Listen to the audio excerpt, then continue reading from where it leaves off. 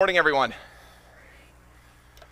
I want to issue a special welcome to everyone who's gathered for worship today. I know that some of you are visiting family, so welcome. Thank you for spending this time together with fellowship. We pray, as always, that time is obviously first and foremost glorifying to God, but that it also encourages us in our own walk with the Lord Jesus Christ and grounds us further in the truth of the gospel. So may our time together be blessed this morning.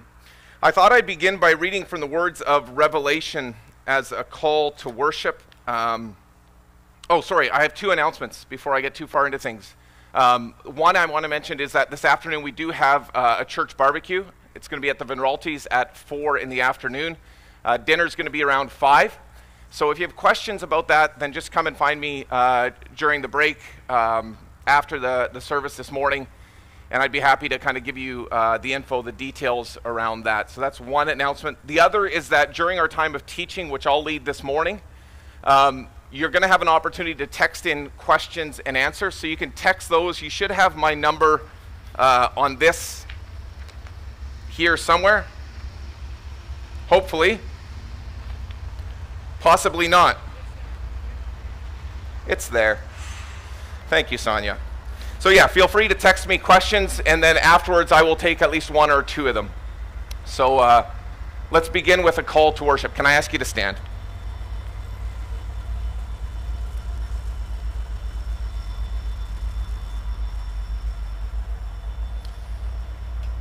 This morning I wanted to focus in our time together, our teaching on the righteousness of Christ. That's the theme that I want to focus on. And so I thought in that connection I would open with a call to worship from Revelation chapter 4, which gives us a picture really of the holiness of God and of the Lamb. We read in Revelation 4, beginning at verse 6, "And around the throne, on each side of the throne, are 4 living creatures full of eyes in front and behind. The first living creature like a lion, the second living creature like an ox, the third living creature with the face of a man, and the fourth living creature like an eagle in flight. And the 4 living creatures, each of them with 6 wings, are full of eyes all around and within, and day and night they never cease to say, 'Holy, holy, holy is the Lord God Almighty, who was, and who is, and who is to come.'" As we come together for worship this morning, I greet you with those words as well from Revelation. Grace and peace to you from him who is, and who was, and who is to come, and from the 7 spirits who are before his throne, and from Jesus Christ, the faithful witness, the firstborn from the dead, and the ruler of the kings of the earth. Our first song this morning is going to be the hymn, "Holy, Holy, Holy." Holy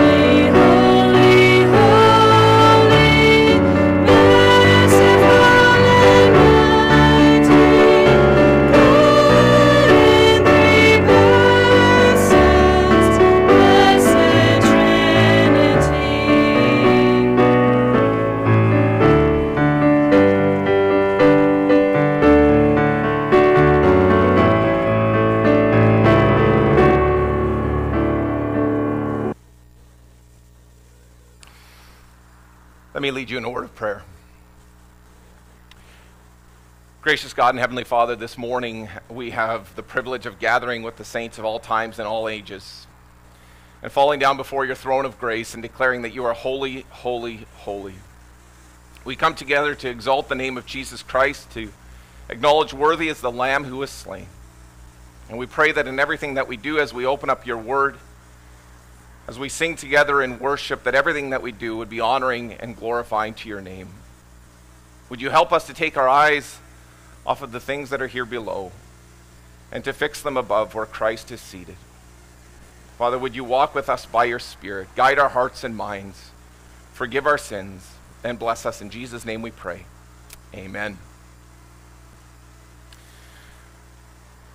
All right, well, this morning, in our first time of our worship here, the first portion of worship, I'm going to spend a little bit of time teaching about the righteousness of Christ. And so what I want to do is begin by reading from Romans chapter 3.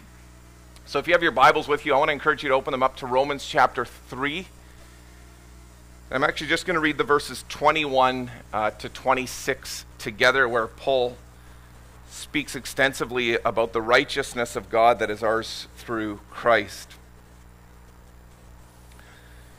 There we read these words, "But now the righteousness of God has been manifested apart from the law, although the law and the prophets bear witness to it. The righteousness of God through faith in Jesus Christ for all who believe. For there is no distinction, for all have sinned and all fall short of the glory of God, and are justified by his grace as a gift through the redemption that is in Christ Jesus, whom God put forward as a propitiation by his blood, to be received by faith. This was to show God's righteousness, because in his divine forbearance he had passed over former sins. It was to show his righteousness at the present time, so that he might be just and the justifier of the one who has faith in Jesus." So far, the reading of God's holy word. Well, as we begin our time together this morning, I want you to begin by imagining the following scenario. Okay, I want you to picture the following scenario. I want you to imagine that one day someone comes up to you and they invite you, they tell you that you have won a free trip to Buckingham Palace.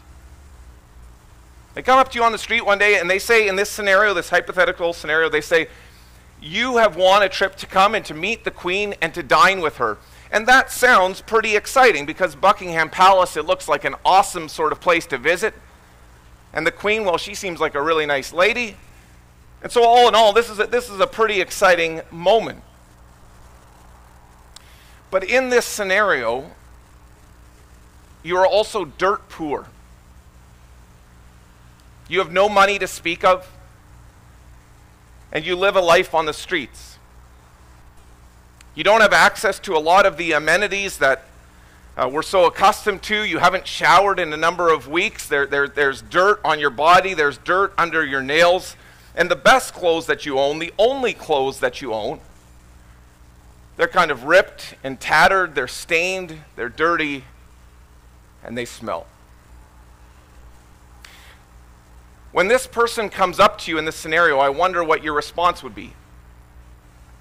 Would you be filled with excitement about going to Buckingham Palace and meeting the Queen? Or is it possible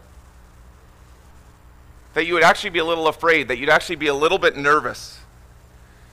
Because you'd be thinking about how awkward it might be, maybe how embarrassing it might be for someone like you, looking like you are, to come walking into Buckingham Palace and to sit down with the Queen. Well, this scenario is in some ways not that far-fetched, because as Christians, sometimes we can fall into this mode of thinking. The gospel tells us that we have an invitation to enter into the presence of the living God. The gospel is all about our invitation to meet the King of Kings.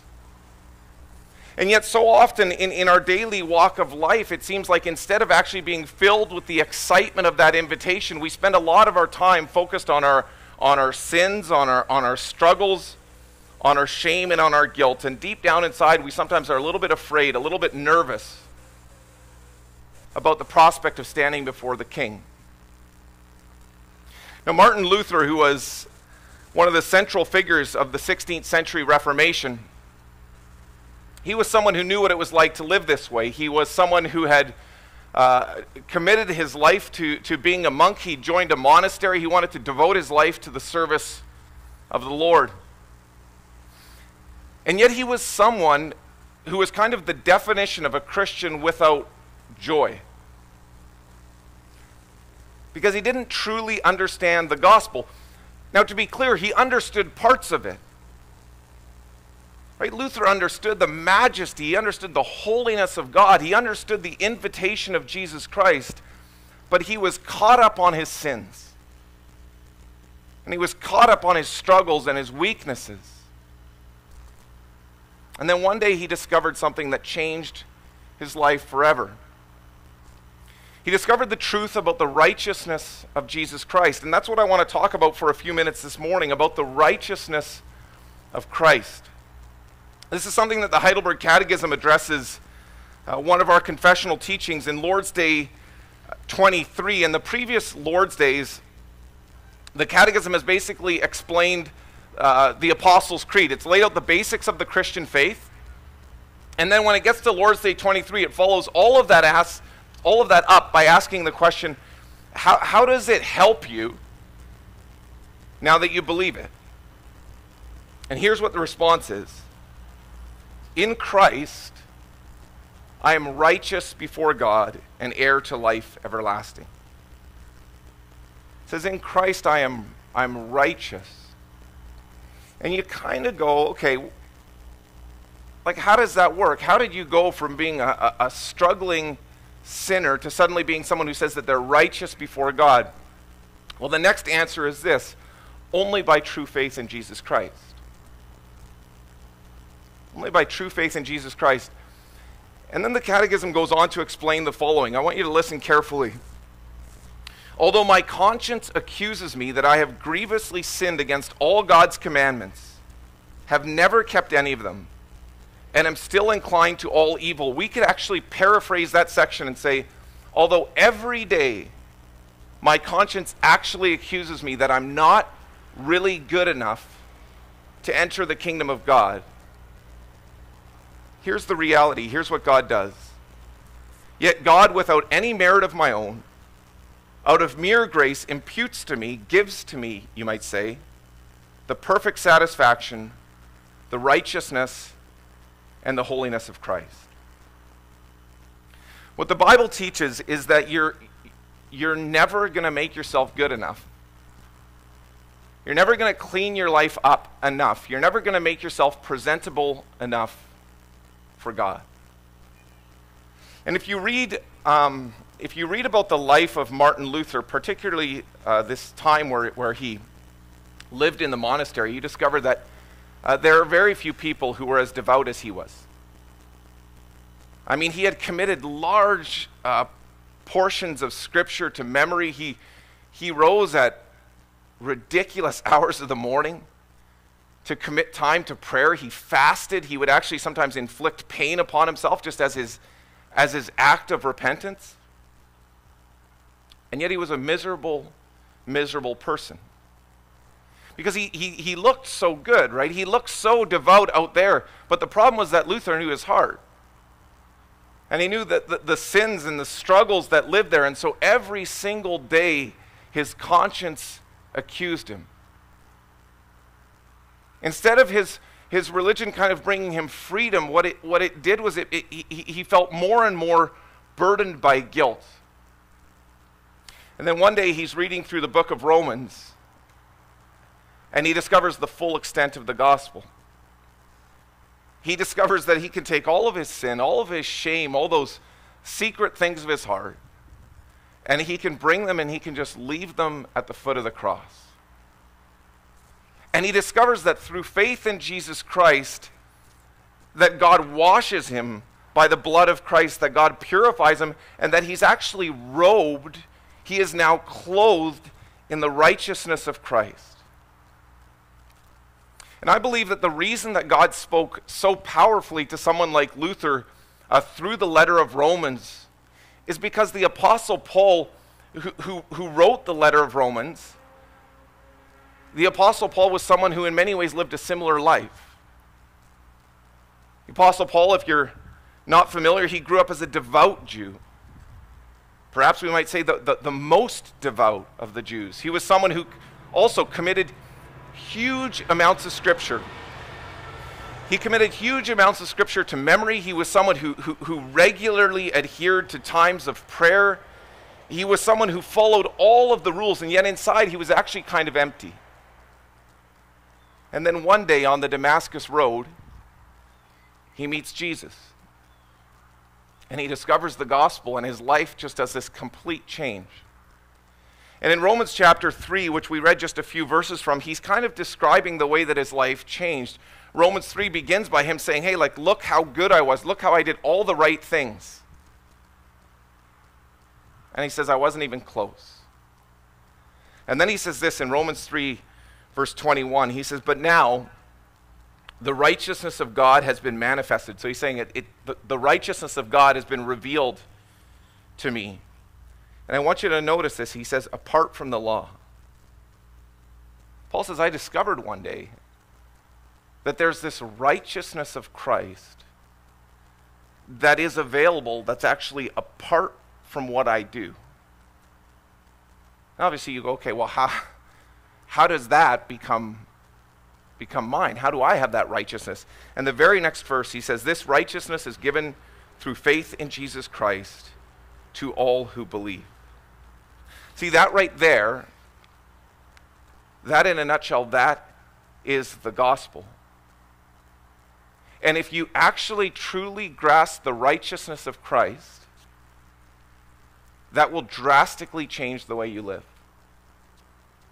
This was a truth that set Paul free. This was a truth that set Luther free. This is a truth that can set us free. The righteousness of Christ is actually where you find the joy. I sincerely believe this. This is where you find the joy. This is where you find the freedom of the gospel of Jesus Christ. Without it, you can have everything else. Without it, you can be that person who's completely devout. You can have huge amounts of Scripture memorized. You can be regular in prayer. You can do all of the right things. And yet deep down inside, you'll actually be kind of empty. Because when no one is looking, when there's no one around, your conscience will accuse you. And your conscience will tell you that you're not good enough to enter the kingdom of God. And the devil will come and he'll whisper in your ear and he'll say, look at you. I know what everybody else sees, but look at your life. You're not good enough. And he's right. But if you understand the gospel of Jesus Christ and the righteousness of Christ, then when your conscience accuses you and when the devil comes and says you're not good enough, then you can go, you're right. But my Savior Jesus Christ is. And through faith in him, I know that I'm washed, that I'm purified, I'm cleansed of my sins, of all my sins. And I know that I'm clothed, I'm confident in the righteousness of Christ, and he himself is going to usher me into the kingdom of God. You know, a number of years ago, I came across an incredible rescue story about a U.S. submarine. It was called the USS Squalus. It was a submarine that was built before the start of the Second World War, and at the time it was state-of-the-art technology. But in May of 1939, before the submarine was actually deployed, it sank during a test dive. There was kind of a catastrophic malfunction. A number of the compartments took on water, and the USS Squalus ended up on the bottom of the ocean floor, some 240 feet below the surface, with 33 sailors still trapped on board. When it failed to radio in at kind of the appointed time, there was this massive search and rescue effort that was launched. A vessel passing in the area saw these floating buoys that the submarine had deployed in order to kind of mark its location, and they made contact with the submarine. And they discovered that there were these sailors on board who were still alive, but they also discovered that the ship was completely crippled. There was nothing they could do. And so the U.S. Navy launched its first ever deep sea rescue mission. And what they did is they used something called a diving bell. And it was kind of this chamber that looked actually like a bell. It was a pressurized chamber that was built of these, just this huge metal so that it could withstand kind of the intense pressure as it went further and further down below. So they had this diving bell, and they took a ship and they lowered it by a cable down to the submarine. And when it got to the submarine, they navigated it so that it actually locked onto the hatch of the submarine. And once it was locked on, they could open the hatch, and about 8 to 10 people at a time could actually leave the submarine and go into the diving bell. It was something that had never been done before. It was an incredible rescue. But over the next 40 hours, all 33 sailors were brought to the surface. It's an incredible story. And I think it's an awesome picture, actually, of the gospel. Because one of the things you need to recognize when you think about those sailors that were trapped down below was that they were excellent sailors. They were well trained, they were devoted, they were committed, they knew the rules, they knew how to follow orders. But the truth is that no matter how hard they worked, no matter how hard they tried, no matter how well they followed all the instructions, they were actually in a situation that they simply were not going to make right. There was no way that they were going to bring this submarine back to the surface. And if they tried to open up the hatch and to swim out on their own, they would have just been instantly crushed by the pressure of the water. They were a group that found themselves in a hopeless situation. And I think as people in this world,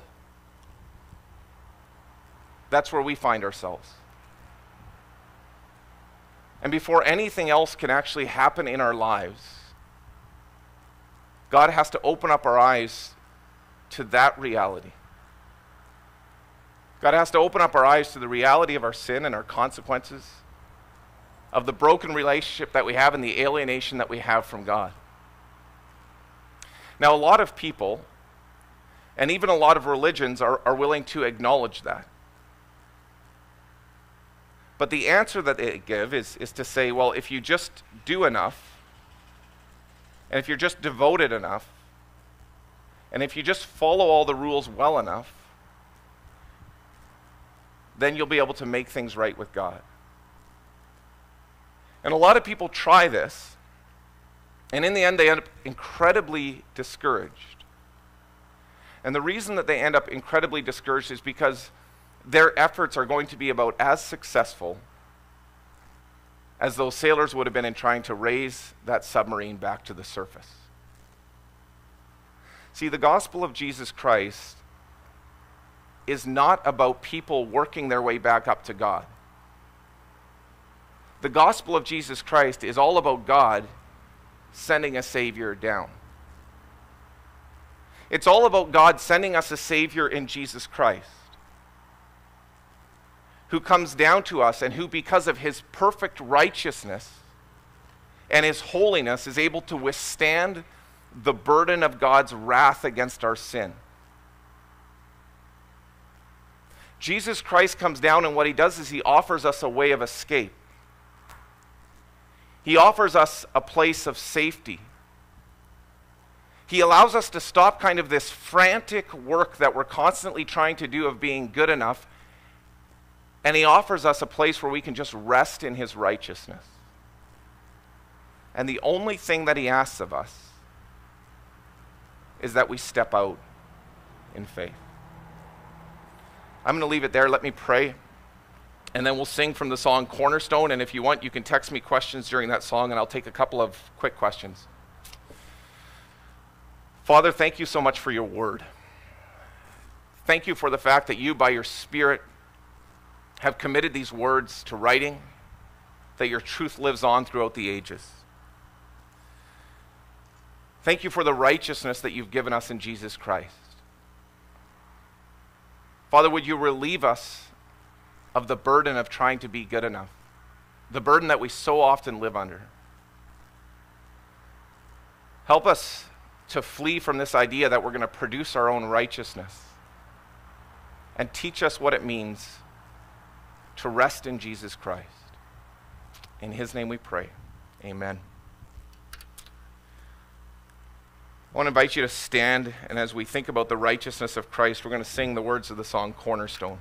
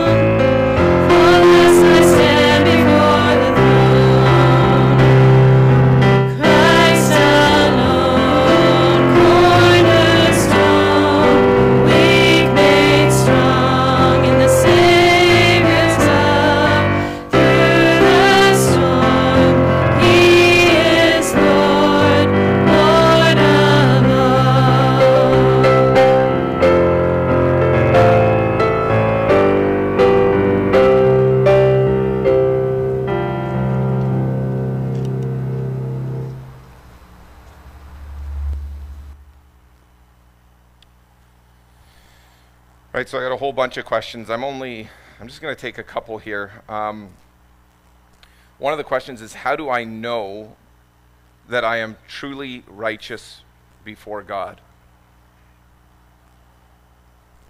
It's a tough one. I think that's probably the one people struggle with, right? They say, yeah, I know the righteousness of Christ is there, that it's bound by true faith. The question then is, how do I know that I have faith enough, essentially? How do I know that I believe enough? My friend, Pastor Winston, who's well known to most of you, he was speaking about this at a conference in Calgary, which I attended recently, and the example he used was he took two chairs and he placed one here and then he placed one there, and he put a 2x10 across them. And the illustration he used was that he was walking back and forth across the board. And the point that he was making was that, your salvation is not on how well you walk across the board. Your salvation is possible because of the strength of the board. And his point was that your salvation is not possible, because you have such strong faith. Your salvation is possible because of the strength of Christ. You might say the righteousness of Christ. And I think that's something that we sometimes confuse. You are going to have people who, realistically, they just kind of crawl across the board. And getting across that board is every day just an incredible grind. The people who are they're on their belly just kind of trying to inch their way. You're going to have people who maybe are walking across more confidently. Maybe they're on both feet and they feel comfortable walking that way. And I think the reality is that for most of us, you're going to have seasons of both, which is why I think the righteousness of Christ is so important, that we really kind of gravitate back there and have an understanding that we're not saved because of our faith. We're actually saved because of the object of our faith, which is found in the righteousness of Christ. Let me take one more question here. I should have had a longer song because they keep coming in. So, sometimes you see what God offers and your conscience accuses you, but you can't bring yourself to reach out. How do we navigate that?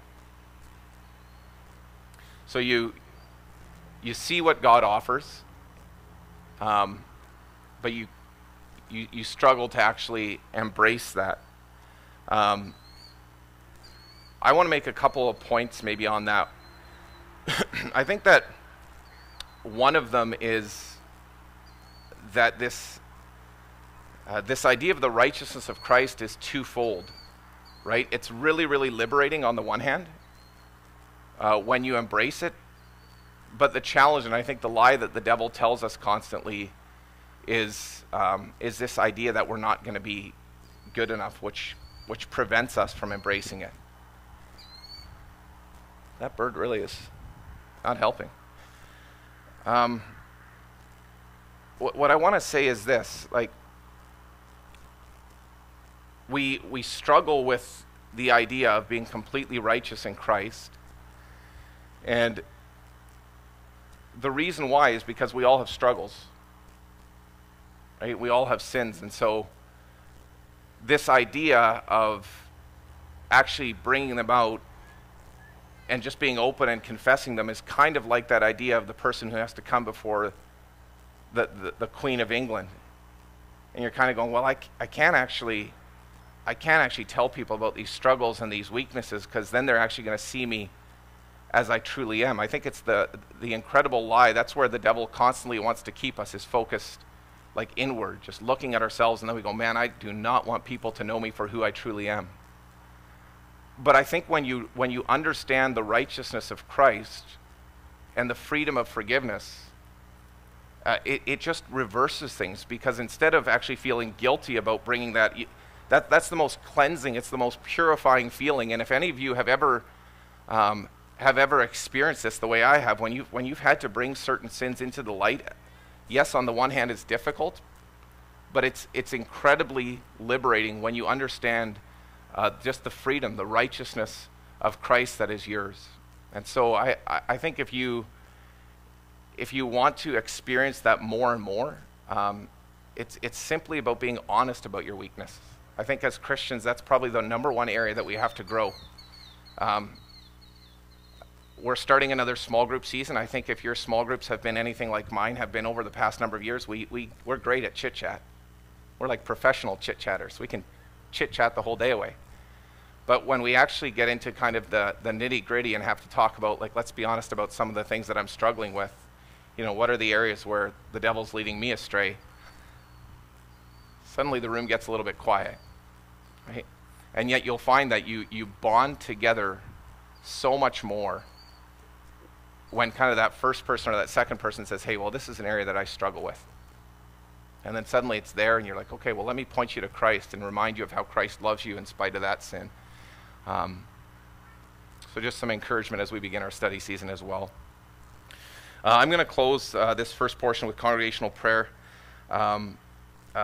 Just a couple things that I want to remember. Josh and Rochelle were married on Friday, so we're going to remember that in prayer. On the other end of the things, we have Hank and Yanni Bust, who are going to celebrate their 60th wedding anniversary this coming week, the 23rd. I visited them a couple of weeks ago, and I was kind of bragging a little bit. That was my sin. I'm just confessing it. So I was bragging a little bit because my wife and I are about to celebrate our 15th anniversary. I was like, well, I didn't know this before. And then Hank informed me that was a good start. So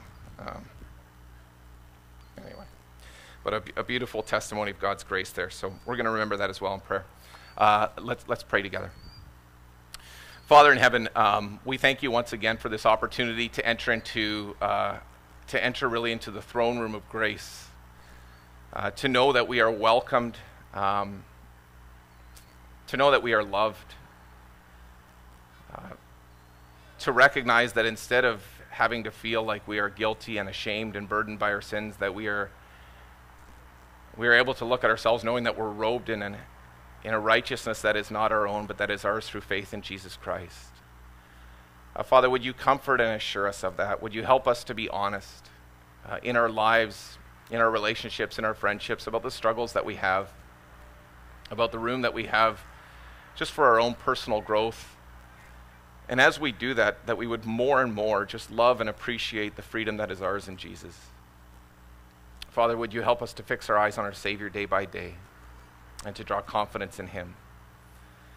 We pray that you would use us as a church community to stand as a strong witness here in the community of Eldershot. Lord, we pray for those who don't know freedom. Lord, there are so many who are still trapped, either trapped in sin, trapped by idols, even trapped by just kind of empty religion.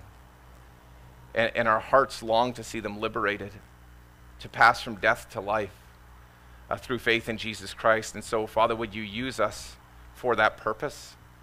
Would you allow us to be a strong light on the hill? And would you help us to use the testimony of our own lives and the grace that you've shown in our own lives as a tool, as a means that we can witness to our neighbors? So, Father, we pray for that blessing. We pray for not just our city and our province, but we pray for our country. We think of the election tomorrow. And Father, in some ways it's difficult because we look at the state of our country. We look at the policies that we see promoted by various leaders. And in some ways our hearts can be discouraged. Lord, as we think of a nation that seems to be slipping further away from who you are and further away from what you call us to be in Jesus Christ. And so we pray that you would grant us tremendous wisdom, that we wouldn't even take voting as just simply a routine, as a basic privilege, that we wouldn't just go through the motion, but that even in things like the right to vote, that we would prayerfully bring those things before you, that we would seek your leading and your will, but that also in the end that we would trust that you are sovereign, and that whatever the result might be, that you are still in control and you are working all things for the advance of your kingdom. Father, would you bless us also as we look forward to the start of another study year, as we look forward to a new season as a church. We're so grateful for the people that you've given us, for the different strengths, weaknesses, and abilities, and for the way in which we can share in each other's joys and in each other's challenges. We rejoice this morning with Josh and Rochelle for the beautiful gift of marriage, for the commitment that they made to each other this past Friday. And we look forward to embracing them in our church community and striving to bless them as they begin their married life. But Lord, we also thank you that while some are beginning their married life, others have walked that road for a long time, and we think of Hank and Yunny and the celebration of their 60th anniversary, Lord. A wonderful, wonderful testimony of your grace. And we pray that you would actually use both sides of that spectrum, Lord, that you would use those who have walked the road of marriage for some time to bless and to encourage and to mentor those who are just beginning. That we would really be that kind of community. That we're not stuck in our own individual stage or place, but that we collectively are the body of Christ. We are the hand and the foot that are building each other up into the head that is Jesus Christ. We thank you also this morning for Logan and Hannah Reinink and for their son Lennon, who are just taking up their membership here in our church. Father, it's a joy to have them with us, to see them a part of our community here. We know that there will still be some sense of transition as they find their place in Fellowship Church, and we pray that you would use us to make that transition easier and to see how we can get to know them and to serve their needs, to encourage them to walk closer with the Lord Jesus Christ. As we continue our time of worship this morning, would you help all of us in that regard? Or that more and more each and every day we would have a keener eye for the Lord Jesus Christ and a deeper love for him. But above all, that we would more and more actually learn to just rest, to rest in the goodness of Jesus. Help us to do that. In his name we pray. Amen. Well, I want to invite you to take a break. I know we're running a bit long this morning, but the weather is beautiful, so we want to give you just some time to chat, and then in a little bit, Pastor Mark is going to lead us in a sermon, and then I think we'll just give you kind of a 2-minute warning in a little while, but take the time to enjoy each other's company and to bless each other, and we'll resume shortly.